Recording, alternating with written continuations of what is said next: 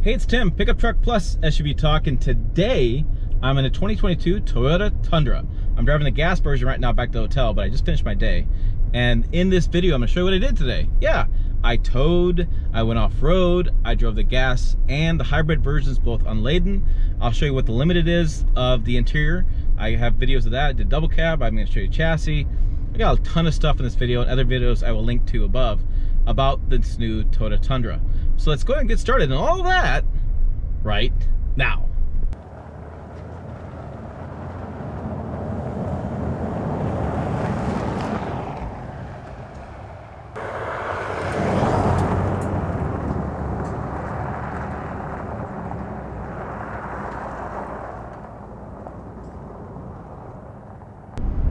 All right, here we go. We're on the road. I'm driving some highway with the gas version of the Tundra. Now, what's interesting with this is that it's made it a 10-speed transmission. It's got plenty of get up and go, right? I just right through the lane, right? As you'd expect from a twin turbo engine, you know, lots of get up and go. And I think it's interesting is, and the exhaust note is still there. Like, I'm sure I'm gonna check with some engineers. I'm sure there's some piping in the cabin, some fake sound or whatever, but I don't care. It sounds good, and that's all I care about. And it's interesting how good it sounds from a V6. Like when I had the Power Boost, I have the channel F50 Power Boost, it didn't sound nearly as good as the gas version of this does, nor have I driven the hybrid as well, and I'll drive later on today. That exhaust note in the hybrid is better than the Power Boost. So I would say this is even better than the EcoBoost from Ford as far as an exhaust note, which is bizarre. Now, is it still a V6? Yeah, still a V6. It's not going to sound that great, but you know, at least we get something out of it. It's got lane tracing assist, helps stay in the lane. Stay on I-35 north. Turn that off. So overall, as far as driving and handling, there's still a little understeer as any truck will have, but he really dialed that in with that multi-link coil suspension, the more rigid fully boxed frame. They really can dial in the handling better. The bumps are even better. It rides. I think that's the biggest takeaway. So I owned a 2013, and I've driven every model year since 2013, and the ride quality here is interesting. So you'd expect a good ride quality out of multi-link coil suspension like you say a Ram truck would have, and this does not disappoint. The ride quality is really good. As Mike Spears alluded to, he doesn't want anybody to say this drives like a truck. It drives, to me, it drives a little bit smoother, drives a little bit smaller than actually the size it is, because it's still a big truck. But yeah, I would say the overall ride quality is more like what I was saying before in different videos about how the TRD Pro rode better than the stock Tundra, and that's because of the off-road suspension. But I think now you get that ride quality throughout the lineup, throughout the different trim levels, without having to go the off-road soft suspension. So we're gonna do some towing later on today. I'll be curious to see what squat looks like with the coil link suspension back there, and we'll just kind of see how the day goes. But I want to give you some, like I said, initial thoughts on just driving the 3.5 in traffic. Unfortunately, this is San Antonio, Texas. Traffic is everywhere, and so I can't really open it up, although I will be trying. Okay, let's go off-road. I have the limited with the TRD off-road package. Now, this is kind of the sweet spot. This is something I'm looking at, actually would probably buy. I'm not always a big TRD Pro fan. There's just a lot more to that truck that I need to use on a daily basis. But I have downhill assist control, I have multi-train select, I have crawl control, and I have different drive modes. And so this is probably gonna be the sweet spot for me to give me that capability when I need it, when a blizzard happens, when I'm off-road to the farm or something and I need to get a little bit out of a sticky situation, or a dicky situation, whatever. I can talk this morning. So I'm in 4-low, which we were just talking about. There's all these different thoughts on 4-low, but the cool part with 4-low that people don't tell you is it turns off all the nannies, really, and so you can just drive. That's the best part of that. This is the San Antonio countryside. Just really some gravel. Apparently there's it's not such an aggressive course, but it just shows off some of the capability of this big truck. The prior generation Tundra was really pretty capable, just because it had a lot of horsepower and torque in that V8. And so now you have these little bit more features that just make it a little bit more, I don't know, comfortable to drive. And this thing is like going crazy. It's got a really cool, the screen I'll show you in a minute, where it shows the camera. So when you're going through stuff, it shows what's around you, bird's eye view. As soon as the indication pops up that you are having some problems. But let me go. Take over, take your foot right off the gas, they'll do all the work. Oh yeah, I forgot about that. I know, people do all the time. I was like, oh yeah. I'm like, I turned that on, didn't I? Oh yeah. It's no more noise, right? I know. No more chatter. Right. All right, so that's the big thing this year. The Tacoma made a lot of noise. It sounded like something was broken in when it was doing it. It just was the ABS brakes and things were working so fast that it caused that noise. And one of the things Toyota did was they really refined that, took the noise out. And basically because other products came in the marketplace with their own version of trail control and crawl control, and it didn't make any sound. So this one's much better on the ears. And so, like, you know, I'm just using crawl control and just going up this hill. And at any point, like I did down there, you can hit the gas and just override the crawl control, or you can just let it do its thing. All I'm doing is steering, and it is using the gas and the brakes to get me up the climb without a whole lot of slippage. And I can adjust the speed as well. Usually it's down to up to like 10, 12 miles an hour. It's kind of usually the fastest it's ever gone. I'm in crawl 2, and I'm doing like 2 or 3 miles per hour. So, you know, let me turn this up. So I'm on now crawl control high, and let's see. So you can see I take off. So I went through low, medium, high, and maybe not 10, 15. Maybe I'm gonna be, let's see, I'm still at doing like 5. Yeah, so okay, so low speeds. Still low speeds. I don't know, I'm sorry. Off-road feels faster than you'd think, than if you're on like a course. So I still got crawl control on. I'm just kind of steering, but I'm doing just 5. So again, let me show you what's going on the screen as far as crawl control and things like that. So there's crawl control. You can see the speed there. This, when that beeps, it shows me the camera around. I'm gonna see if I can't get it to beep here in a second. Go next to this tree. No, it didn't beep. Beep for me. Beep for me, truck. Beep for me. Nope, guess not. So I'll try to get it to do it, but it will turn that off. So I can turn crawl control down here, and that turns it down. You can see I'm turning it down, turning it up. Okay, so that is how that crawl control works. And gosh darn it, we'll get that. I'll get that on the screen soon. Okay, so I'm going down the hill, downhill assist control. Again, a little bit like crawl control, but this is for downhill.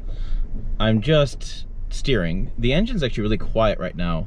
It's almost got that Jeep 4xe Wrangler kind of electric off-road driving, and so it's kind of nice. And so I'm just kind of cruising along like a Sunday drive, but off-road.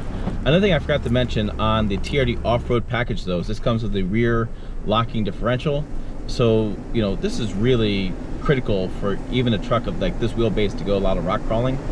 Before, when it didn't have the rear locker, you just use a lot of acceleration and you climb your way to the top and you don't always need it.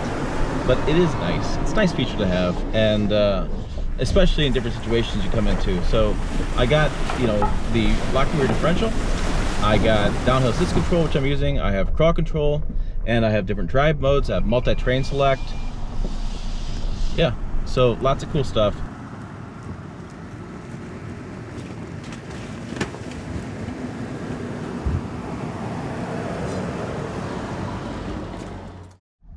Okay, now it's time to check out a new system. Right there, see?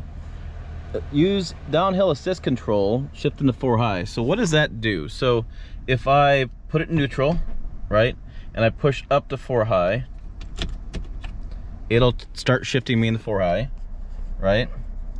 I'm in 4 high, I'm gonna go back to drive, and I'm gonna go here and hit downhill assist control. And so basically downhill assist control is like cruise control for going downhill. It works like crawl control in that it holds the speed up, or it uses the brakes and the engine to make me go a consistent speed. So on a downhill, like a pretty extreme downhill, off-roading, I can just put that on, take my foot off the brake, and it will hold me at a speed and take me down the hill. So it's less stressful. It's a cool feature. Most people don't use it, but I like it. Okay, let's go for a drive. I have a 2022 Toyota Tundra SR5. I have power extending mirrors, towing mirrors. I'll put some video on the screen here in just a second. It's really loud outside, so I'm just gonna kind of walk around and look at the outside.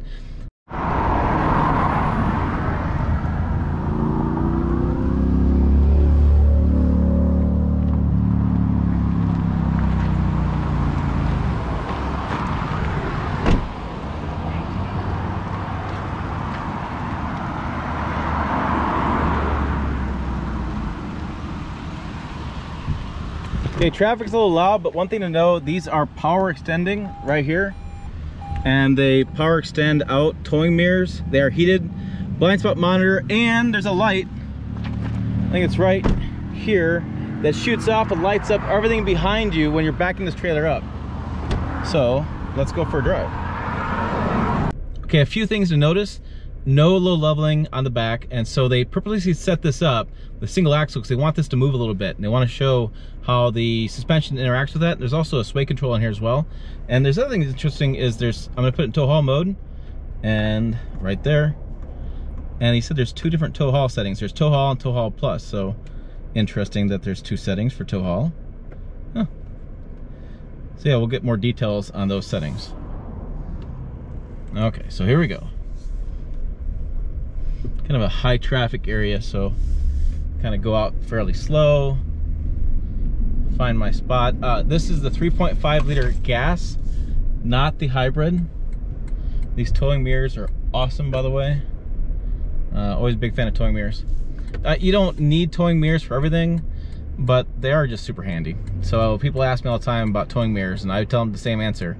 You don't have to have them, but they are really handy if you do get them. And what I like in this case is you can get these tow mirrors and you get blind spot monitoring built in. You got power extending and folding and heat plus blind spot monitoring all in one package. A lot of times you do aftermarket stuff, things like this, you lose certain features because the mirrors don't have the plugins and the capability to be able to work with those.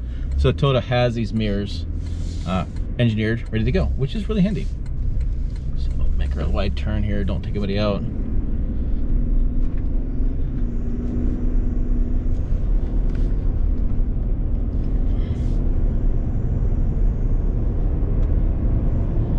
Okay, so that's 45 miles an hour. Yeah, I mean, there's plenty of power to tow the stuff. I mean, look, other brands have been doing twin turbo V6s for a long time, not having problems towing things. A lot of people actually like small displacement turbocharged engines because they like the more torque at the lower end, even though the turbos typically have to spool up a little bit, but they do like those torque, especially at altitude. Turbos do play a benefit depending on your driving style and what you're doing, but they do have a benefit. So cruising around, again, this is just an 8 to 9 minute loop, just trying to feel it. And I would definitely, if I was towing this rig again, you know, I wouldn't set up this way. I'd do low leveling bars, I'd do all that kind of stuff to have a smoother, you know, towing experience. You really want that load not to move around on you at all. This isn't, it's not really moving. I don't feel pushed very much. Again, I don't have much wind. I'm going 45 miles an hour. That's the speed limit through here. So I don't have a whole lot of tough towing conditions, just some feedback. Huh. Interesting. Okay, so, oh, here we go. So coming up over here, I'm gonna go up a really, looks like a steep incline. I'm gonna say, I don't know, 5, maybe 10% grade, 45 miles an hour. I'm doing 55 there, let me slow down. Yeah, kind of bucking a little bit. Again, half ton's gonna be a little bit different, 3/4 ton and 1 ton towing. So here we go, 45 miles an hour. I'm at 2,000 RPMs. And we're going up this climb to try to hold it at 45 miles an hour. All right, here we go. Here's the toughest part. I'm at 2,500 RPMs, holding 45 miles an hour, 25 RPMs, and up top. Now, if you missed a little bit part of the video earlier, this does have a transmission oil cooler, which is what took out from a couple of different trucks of like 20 and 21, because they recalibrated with these new engines and trying to get that 12,000 pounds, they had to add the cooler back in for the horsepower and torque. It was necessary. It's a J2807 standard, it's a towing standard. It's nerd towing stuff into the weeds and that stuff. But just know that this transmission is going to be cooled with the transmission oil cooler. And yeah, I'm going down. So I'm going down this hill, which is a pretty decent challenge.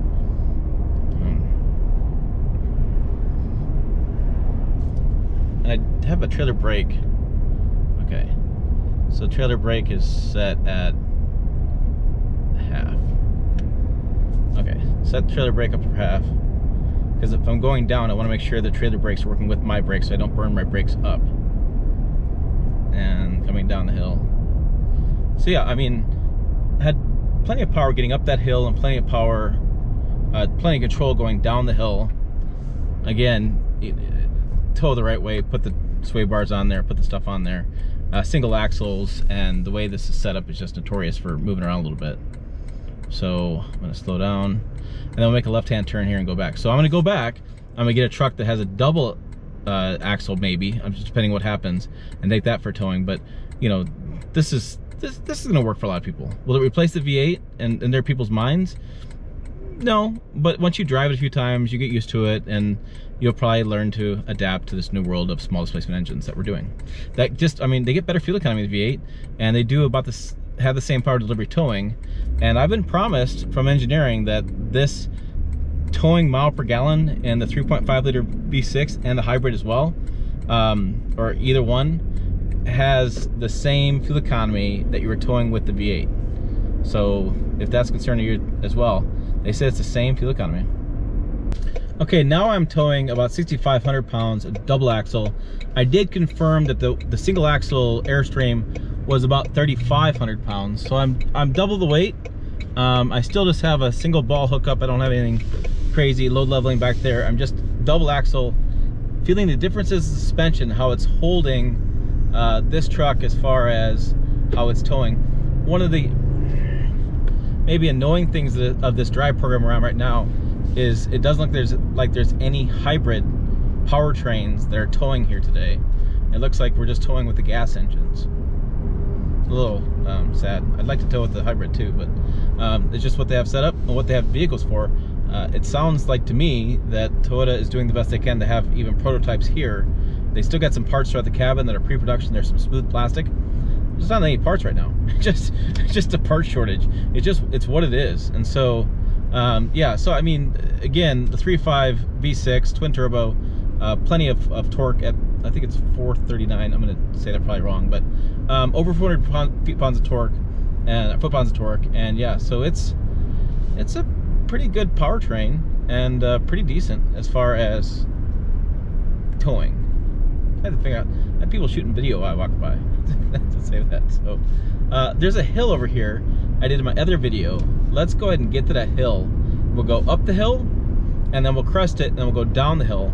I do have Tow Haul Plus engaged, and earlier in the video I said put on the differences down below. Well, I asked the guy, I figured out the differences. So 2 tow hauls, Tow Haul and then Tow Haul Plus, and what he told me is that's because when you had Tow Haul before, you would just, the truck assumed you had like a 10,000 pound trailer, just didn't know what kind of weight you had, and so sometimes you'd be hunting for gears because of different trailer weights.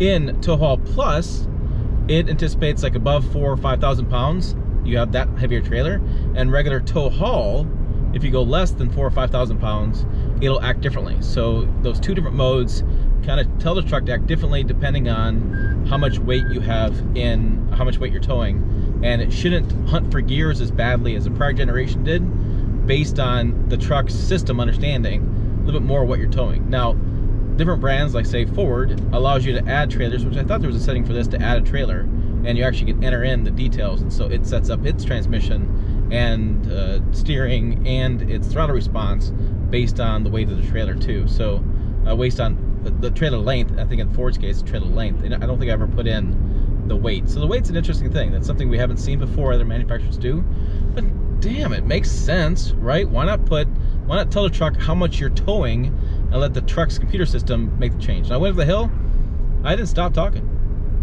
I just kept going. You know why? It just it went up the hill, no problem. So no concerns there going up the hill. And then I'm coming down the hill.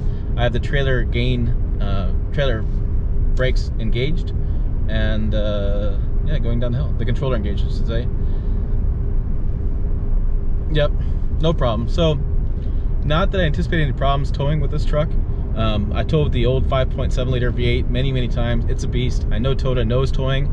I never thought there'd be a problem with that. I just want to get this truck in my driveway, hook it up to another camper, and go like 100 miles. And I want to see what the fuel economy is, because I am curious. So that was a lot more stable. There was no issues there as far as swaying at all. The suspension handled it perfectly. Really smooth towing experience with that trailer, which is what I expected, without any concerns about losing it, things like that. Again, nice summer day. or well, it's October, it's still a summer day here in Texas. No wind. I mean, a lot of factors involved, but good. Overall, good towing experience. Okay, I want to kind of show this on the screen best I can. It's going to flicker a little bit because of the way the camera's working, but when you slow down at speeds, this is what it shows on your screen. When you get like 5 miles an hour under, I think it's 5, I mean, maybe 5 or 10, whatever. When you slow down for a stop sign, is my point, is that it shows 360 degree around you, shows frontal camera, and so it's nice that you can like slow down and see what's in front of you. That automatically pops on. That's cool. All right, this is the chassis of the Tundra. Now, the orange is everything that's new in the hybrid. So orange, orange, orange.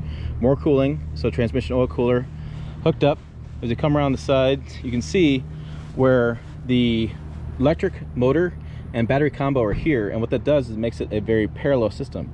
It's right past transmission, right past the turbos, hooked all together. So there's turbo actually here. These are catalytic converters. There's 4 catalytic converters, 2 on each side. But yeah, all this orange wiring all works together. This is all the hybrid system. When you do the non-hybrid, they just, well, they chop that off and they move transmission forward. That's all they're really doing. Transmission is different because the torque converter's in the front, but electric transmission a little bit more with the 10-speed on the hybrid. Same transmission, just software tuning a little bit differently. Coming back here, this is the battery. This is below the seat. Is going to be your battery, your wiring. The fuel tank, there's 2 different fuel tank sizes, 32 gallon and a 22 gallon. And this is 32. From on the sides, we can see the multi-link coil suspension. The blue bars are your track bars that kind of go in. And then we have a bar that goes across the pumpkin. Right like that. And then there you go. So that is the underside of the Toyota Tundra. And again, everything else is the same except for the orange. That's the hybrid. Once you take that off, you have the same fully boxed frame, fully boxed, thick frame, really solid construction, and it's pretty sturdy. Definitely looks like a pretty strong looking truck underneath. Okay, now I'm in the Toyota Tundra hybrid. It makes a really interesting sound. I'm gonna try to get that on the camera for you guys. It's almost like a ghost, like, I don't know, cruising sound, because I'm in EV mode only. And so it's a really interesting noise. And oh, by the way, I just put it in reverse and backed up, and I did not have a beeping sound like the Power Boost has, the F-50 Power Boost. I really want to drive this around, so the engine just kicked on. And I wanted to see what the differences is. So in the earlier video, I drove the Limited off-road, which is kind of what I like. I mean, I like this Limited setup. I just don't know what is so different in Limited versus SR5 yet, because the build and price is not ready that online, and I haven't got all the details quite in my head straight, so excuse me on that one. But I do find this interesting. So again, hybrid is really interesting rollout with Toyota here. Only in Crew Max. You can only get the TRD Pro with the hybrid, and so they're making some interesting choices how they're rolling this out, and they're rolling out the hybrid second, the gasoline first. So just some interesting way of putting out. But this has got the 583 foot-pounds of torque at 2,400 RPMs. Interestingly enough, the 3.5 liter twin turbo has the same torque has the same RPMs for its torque as far as max torque. Less torque in the 3.5, but at 2,400 RPMs. And this is full torque at 2,400 RPMs. So I'm trying to get over here out of this countryside and get to, yeah, there we go. So I'm going to get to a drive route and just do a quick little freestyle, like I'm just gonna take it out for a little bit and just see what it's like on the road.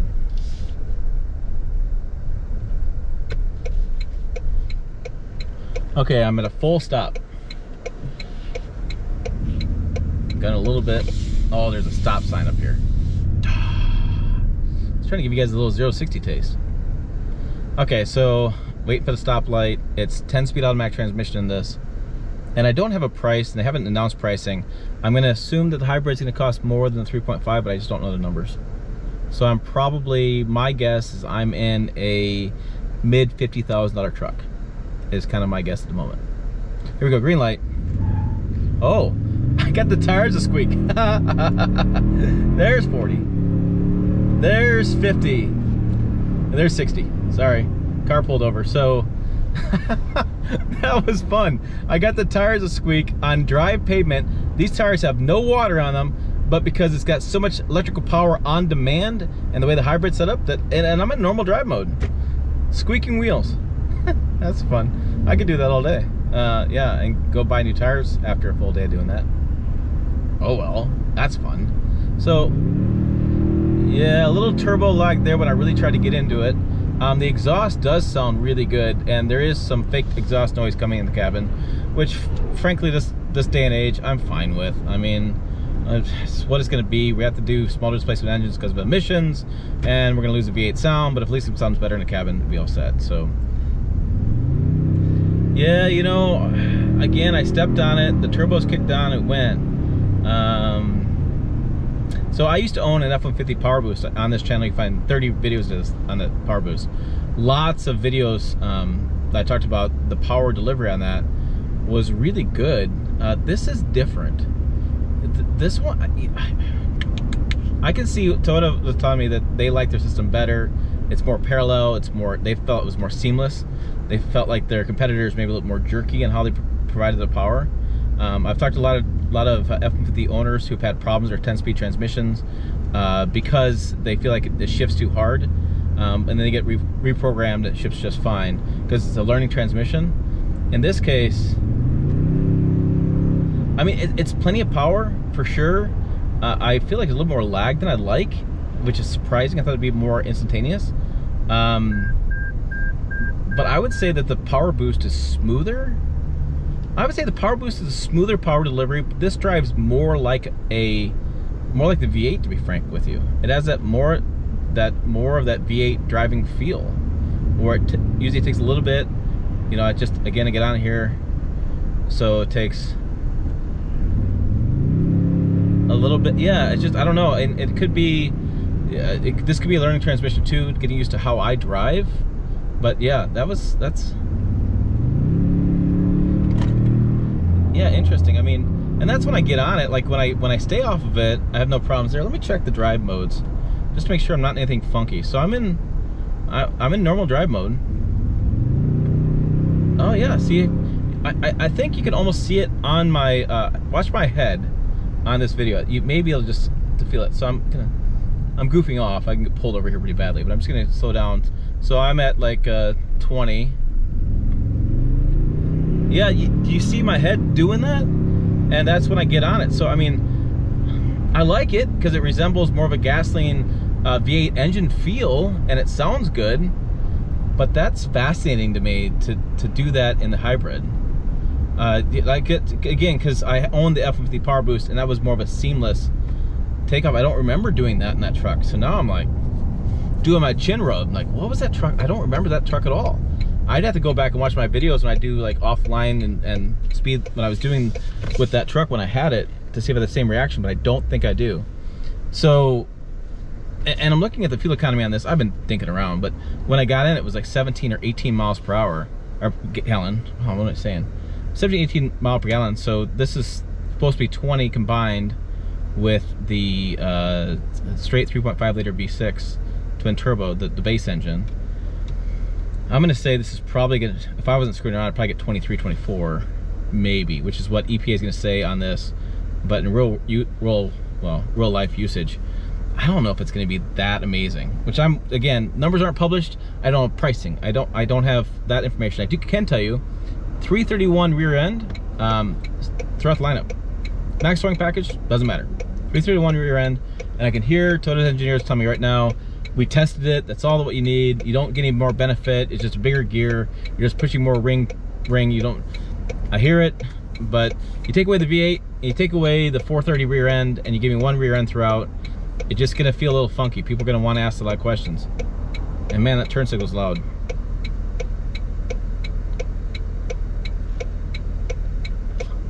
Okay, there you go. There are all the details on the 2022 Toyota Tundra from this event I went to, the first drive. I can tell you that I actually did order this truck while I was here. I was putting an email into the PR, put an email to marketing, trying to get this truck built by the end of the year. I'm gonna go limited because I like heated seats and cooled seats. I'm gonna go with the TRD off-road package because I want to get the rear locking differential. I want to get the the skid plates. I want to get the crawl control and downhill assist control and multi-terrain select. I want those features, and so I put an order in for that one. Yeah, I think it's gonna be great. I hope I can get it. We shall see. And so there you go. Again, those are my thoughts on the 2022 Toyota Tundra. Hope you enjoyed this video. For more, check the video over here. Website down below, as always. Thanks for watching. I'll see you down the road.